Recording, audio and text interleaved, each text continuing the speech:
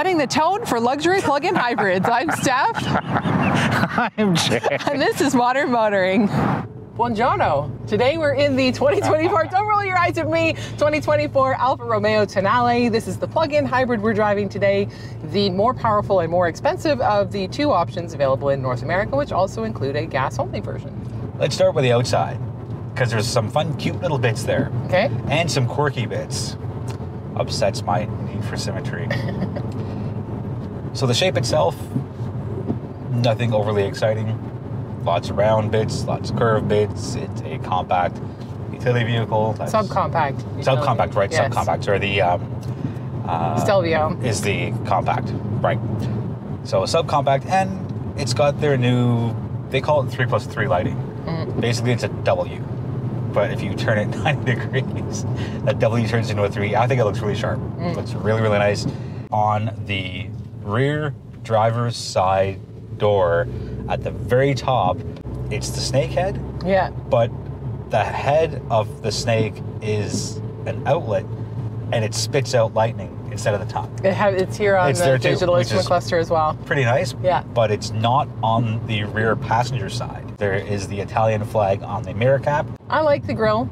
It's that classic Alfa Romeo grille. You know what's terrible about it? You have to put the license plate far to the left. Yes. And I know why, because you can't put it on the grille. You can't put it further below the grille, because then it'll rub against the ground. The one thing I don't like is with those rear doors, again, there's a tiny bit at the top where if you stand in the wrong spot, you'll hit your face.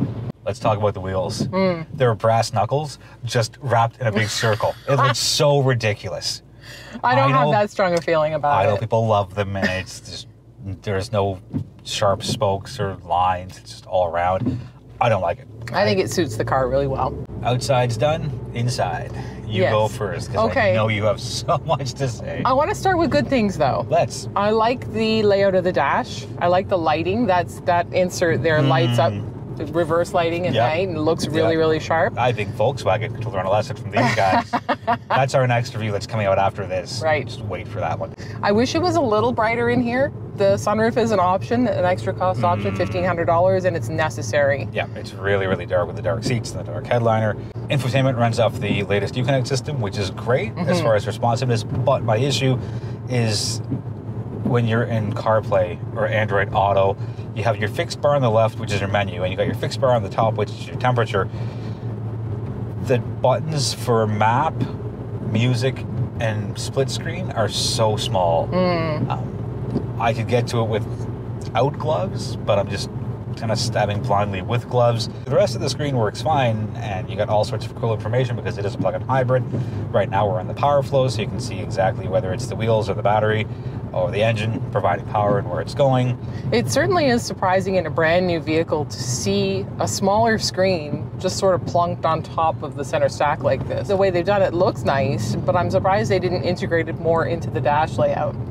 Very clunky, very traditional shifter in this. Yeah, I know. Absolutely love it. It's not buttons, it's not dials, it's not anything ridiculous. My feeling is that BMW and Volkswagen have perfected it with the most recent little tiny flap. Really? It's not buttons, it's very mechanical feeling, but it's small and out of the way. USB-A, USB-C up front. Your drive modes are just to the, I guess, top left diagonal of that. It's your regular DNA, dynamic, natural, and advanced efficiency. But let's get to the most important part.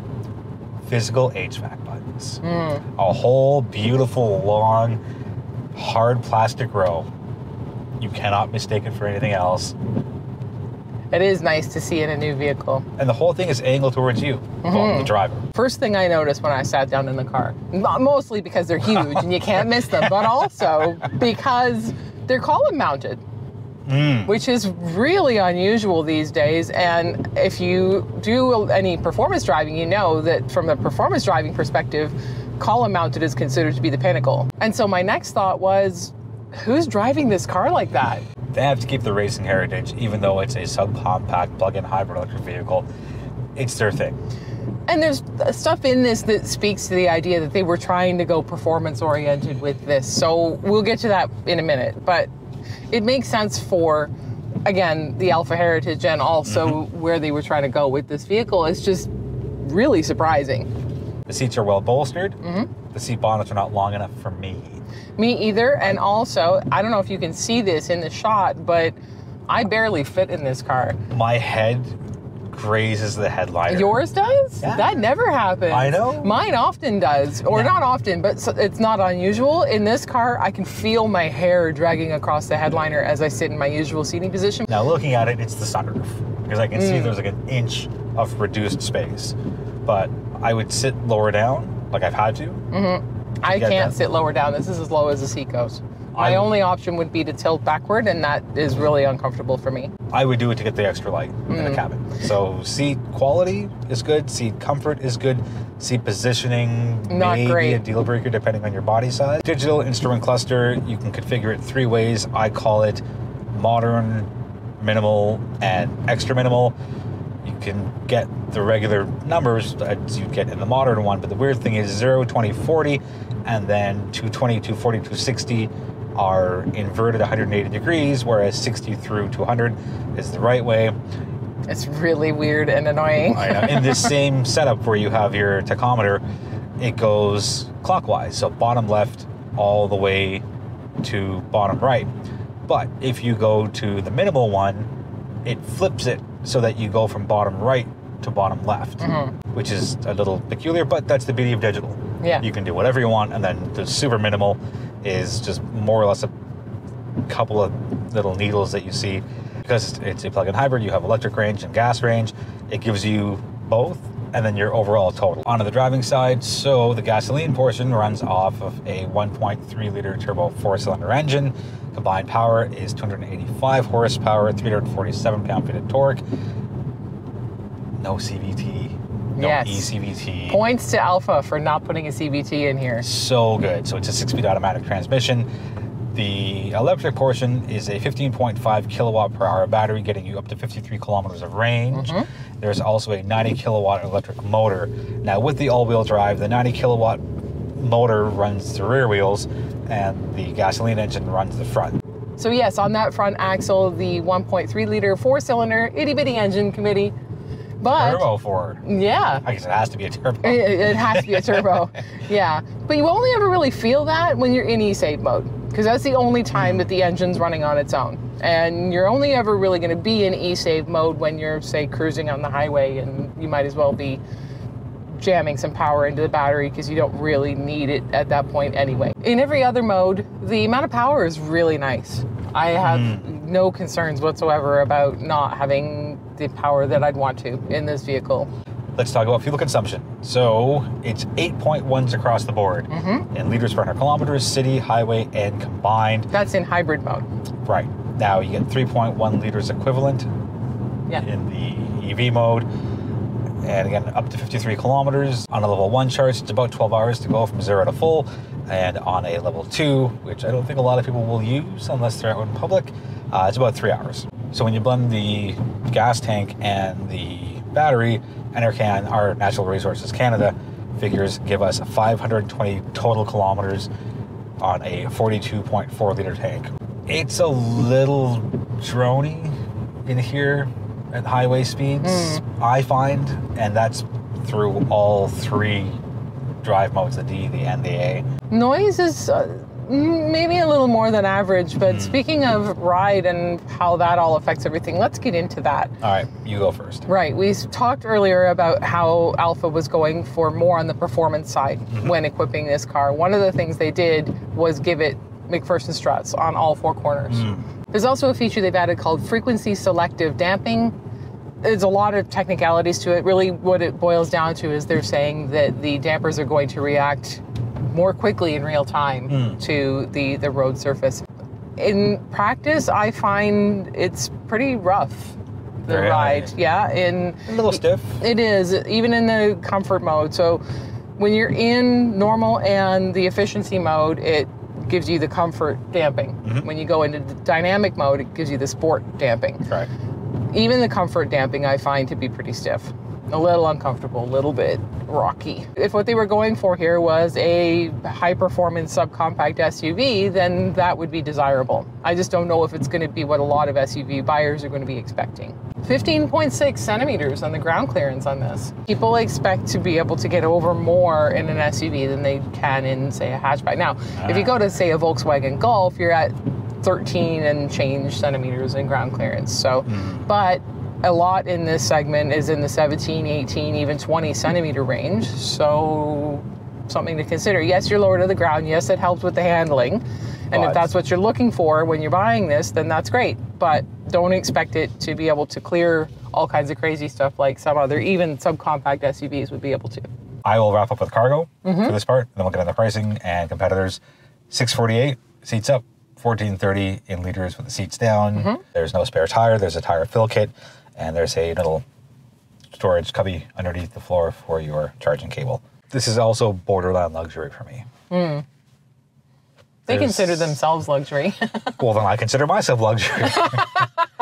I know there's just some bits and pieces in here that I don't fully categorize with the other luxury competitors. Really nice fit and finish overall, just a little bit's missing. Well, to that point, if you don't care about badges, you can get the same mechanics with a different package in the Dodge Hornet. Not the Dodge Dart that I keep calling. No, that's a very different car. I asked our store this guy, where's the Dart? But yes, built in the same place in Italy, very similar specs and shapes and all the stuff. Yes. Being in the subcompact luxury SUV segment, pretty broad competitive set here, but none of them are plug-in hybrids unless you want to go up a class. Just to super quickly run through that. In Mercedes land, you're looking at a GLA. 45 has been discontinued, so it's going to be a GLA 35 to get the closest to power that you can to this, and that starts at 56. These are all Canadian figures. The general idea is the same in the US, but the pricing is different. Over at BMW, you'd be looking at an X1 or an X2. For 2024, the pricing on that is just over 50 for the X1 and just over 52 for the X2. Audi Q3 for 2024, you're looking at the Q3 45 to be the closest to this on power. That starts at just about 47.5. The next closest you'd be looking at would be the Lexus UXH. Fantastic vehicle. It is a very good vehicle. So good. Conventional hybrid, not a plug-in hybrid. And in Canada starts at 45,586 to be precise with fees. Now, that doesn't get you the power this does, though. 181 horsepower net. I know, it's so yeah, on that. So the Americans is where we start to get into something a little bit more of a discussion. Cadillac, not so much. They did just refresh the XT4. No hybrid option there, but we can look at it just under 45 for the facelift 2024. The Lincoln Corsair. This is where we start to get into an interesting discussion. They call it a Grand Touring. That's their fancy name for hybrid. That's the plug-in hybrid trim, is the Grand Touring trim. But the Lincoln Corsair is a Ford Escape. That's a class size up from this. It's a little bit bigger. It's a little bit more expensive at $62,485. Less range, 43 kilometers, and only qualifies for half the federal government incentive and provincial in Canada. And so this that we're in, the Tonale, qualifies for the full amount of the incentive. But technically, it's a compact. Same thing with the BMW X3 plug-in hybrid you could look at, but that's a lot more expensive, as well as the Lexus NX 450h Plus plug-in hybrid, which, again, that's a compact, not a subcompact, but there's more of a discussion here because it's $63,186. That's before the incentives, which it qualifies for the full, 61 kilometers of range, and the power is quite a bit higher as well at 304 horsepower. So there is a Sprint trim that's about $5,000 less. The Veloce trim starts at $59,995. As tested here, we're looking at $73 and $30. It's a bunch of upgrades. Only got the sunroof. The audio is good, not great. And their little bits and pieces are just nice to haves. The car is just fine as is if you have the sunroof. I would skip the active assist feet for sure. Yeah, skip the 20-inch wheels. The Verde Fangio paint is only available on the Veloce trim, and it's $2,000 if you're really drawn to it. No. Now, that pricing does include destination charges and dealer fees, but it does not take off the $5,000 rebate, plus the provincial rebates wherever you live. One final point about price to consider, though, is there's a lot of standard equipment on this car. And that includes that Uconnect 5 with wireless Apple CarPlay and Android Auto. Wireless charger is standard Plus you get Alexa home to car and a whole bunch of driver assistance and safety technologies. Some of the highlights that you wouldn't get standard in every luxury would be blind spot monitoring, rear cross traffic alert. The rear seat monitor, I think, is pretty standard across the board now, driver attention monitor, but you have lane departure warning, lane keep assist, active cruise control, traffic sign recognition, a lot of good stuff for this price. It's a great first effort from a very tiny brand that I feel might get overlooked compared to the other luxury and non-luxury competitors. There's not a lot, but there will be in the next 1, 2, 3, 4 years as everybody races towards the 2030, 2035, 2040 goals of being fully electric. I think it's a great little car. The big standout for me is the 6-speed automatic transmission. Makes driving it so much more enjoyable. The rest of the bits and pieces are good. You connect 5, digital instrument cluster. The looks are okay. The rims aren't that great. But I would take this out for a second test drive for another week. Okay. I think for right now, this is a great vehicle. So like you said, 2 or 3 years from now, there should be a lot more competition, especially as everybody's pushing toward electrification. This is a beginning of a push for the Stellantis brands. Yeah. So if you want something small, something that looks good, and you get up to your 53 kilometers of range, you can charge at home. You can also go with the e-Save.